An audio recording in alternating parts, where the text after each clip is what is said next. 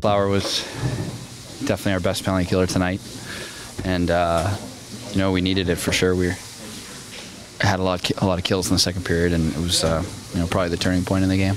And when they scored, you guys were up 3-0, they scored the 2 quick ones. You called a timeout. The fourth line went out there, had a pretty good sustained shift. Do you think that kind of helped ease things down a little bit and kind of calm the crowd? I think the whole team did a good job of settling down, getting back to our game, and from that point forward, we played pretty solidly.